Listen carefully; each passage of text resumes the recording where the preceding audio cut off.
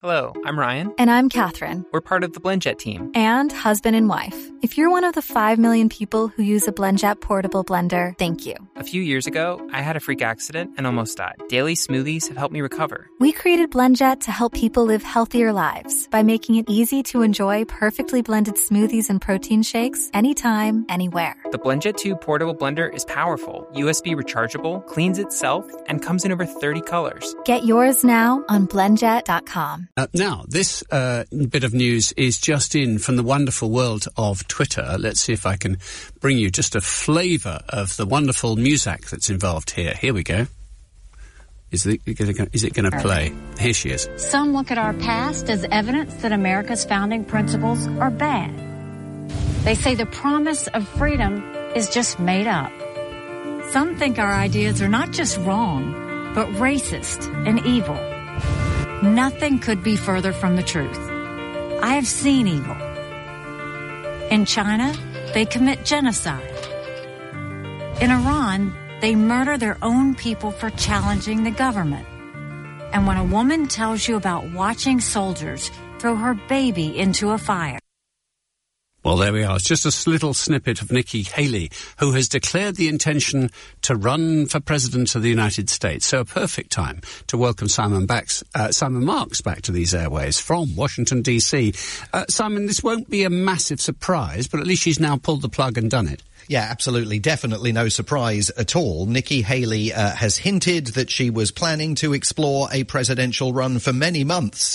Indeed, in one particular moment illustrative of that perhaps she now regrets, she jetted to Britain to spend some time with Liz Truss when Liz Truss was Foreign Secretary, shortly before Liz Truss became Prime Minister, and was proudly putting out pictures of herself alongside Liz Truss, very much to sort of underscore the notion that there was a whole new era of female transatlantic leadership that was about to take place. Well, we haven't seen very much of that picture, of course, in the weeks since Liz Truss's brief premiership in the UK came to an end. But Nikki Haley definitely believes that as a former US ambassador to the United Nations under Donald Trump, and remember, she engaged in the remarkable feat of leaving the Trump administration without incurring at the time the wrath of former President Donald Trump. She believes that experience, coupled with her time as governor of South Carolina and with her personal background as the daughter of Indian immigrants to the United States, makes her a different kind of Republican to challenge the party for the presidential nomination in 2024. And take a listen to the message that, again, accompanied by that rather cloying music, she presents to the party about the dangers that lie ahead for it. Republicans have lost the popular vote in 7 out of the last 8 presidential elections. That has to change. Joe Biden's record is abysmal, but that shouldn't come as a surprise. The Washington establishment has failed us over and over and over again. It's time for a new generation of leadership to rediscover fiscal responsibility, secure our border, and strengthen our country, our pride, and our purpose. And the band played on and does so for about 3.5 minutes. It's a pretty long video designed to introduce herself to Republicans who may not be particularly familiar with her. I think it is fair to say this is a long shot bid for the presidency by Nikki Haley, but certainly also a bid to play a role at a prominent level in any future Republican administration that may be formed here in January of 2025, even if she is not the person being sworn in and taking the oath of office at the inauguration. OK, Simon, let's do flying saucers next. Where are we at with that? Well, we still know far less about them than we would like, although we do now know one thing, and that was announced yesterday at the White House by Press Secretary Karine Jean-Pierre. I know there have been questions and concerns about this, but there is no indication of aliens or extraterrestrial activity. With these recent takedowns, again, there is no indication of aliens or terrestrial extraterrestrial activity with these recent takedowns. Wanted to make sure that the American people knew that, all of you knew that, and it was important for us to say that from here because we've been hearing a lot about it. Not clear to me why there was quite so much laughter in the room as she said that, because it was only on Sunday that the top US general who's been involved in leading the efforts to deal with these high-altitude objects, whatever they are. I mean, we know the first one of the 4 that have been shot down was, of course, that high-altitude Chinese surveillance balloon, but we know nothing about the other 3 objects that were removed from the skies above the United States and Canada, other than the fact that the authorities deemed that they posed a threat to civilian aircraft. But the general in charge of the effort at the Pentagon only on Sunday told reporters that he was unable to rule out the idea that these may be extraterrestrial in nature.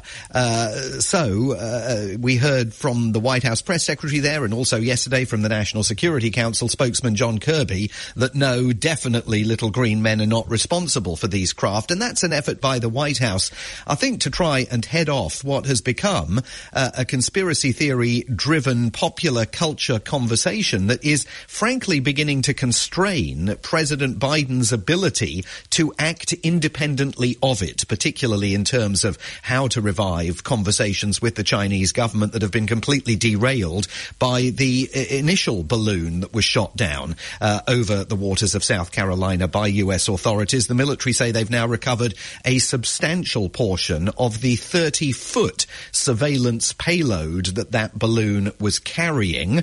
The Chinese, of course, initially insisted it was a weather balloon that had drifted off track. US intelligence say no, it was absolutely designed to intercept communications, particularly those of a military nature, as it hovered above various military bases across the United States, to which the Chinese have now said, well, the Americans have a high-altitude surveillance balloon program of their own. So there are questions abounding about the other 3 objects that were removed from the sky, and the possibility of more to come, because we now know that at NORAD they have tightened the sensitivity of the radar equipment that scours the skies, and therefore, because they've tightened the sensitivity, more of these objects are showing up. We don't know if there's just suddenly a plethora of unidentified objects in the skies above America that weren't there before, or whether they're simply being discovered now because the sensitivity of those radars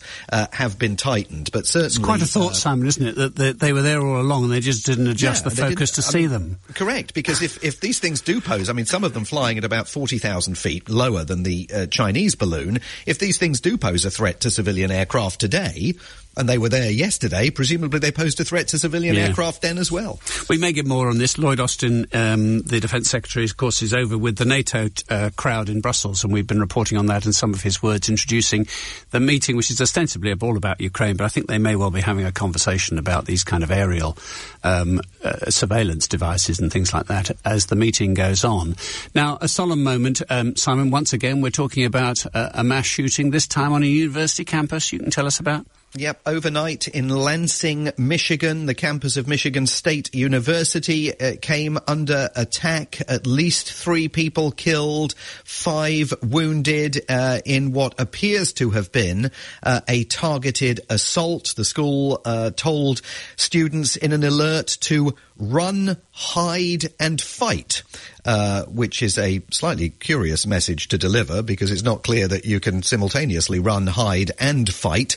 But nonetheless, that's what students were told to do at 8:30 p.m. last night local time in East Lansing, Michigan. Chris Rossman is the Deputy Chief of Police and had news in the early hours of this morning about the 43-year-old suspect. The suspect in this incident was located outside of the MSU campus, and it does appear that suspect has died from a self-inflicted gunshot wound. Investigations continue into the motive for this assault on Michigan State University. There have, of course, been many other attacks on institutions of learning, both universities and high schools and elementary schools, all across the United States. The university president at Michigan State says that the school is now going to engage in 2 days of emergency operations, and it is time for the students, staff and faculty to think, grieve and be together after a day of shock and heartbreak. And of course, none of this changes the calculus on Capitol Hill about America's urgent need for gun control. Just to mention very briefly, you've got some important economic numbers. It's the inflation data I think you get in the next quarter of an hour or so, Simon? Yeah, about the bottom of the hour. I think okay. Consumer price index numbers for January will be coming out. The eyes of the markets and the eyes of the White House will very much be on them. The hope is that inflation will see those numbers lower for a seventh straight month. The administration certainly hopes that that will be indicative of the fact that the Federal Reserve's raising of interest rates has sort of soothed America's febrile inflation-hit brow, but let's see what the numbers actually say when they're published. Good to talk to you. Thank you very much indeed. Simon Marks joining us from Washington, D.C.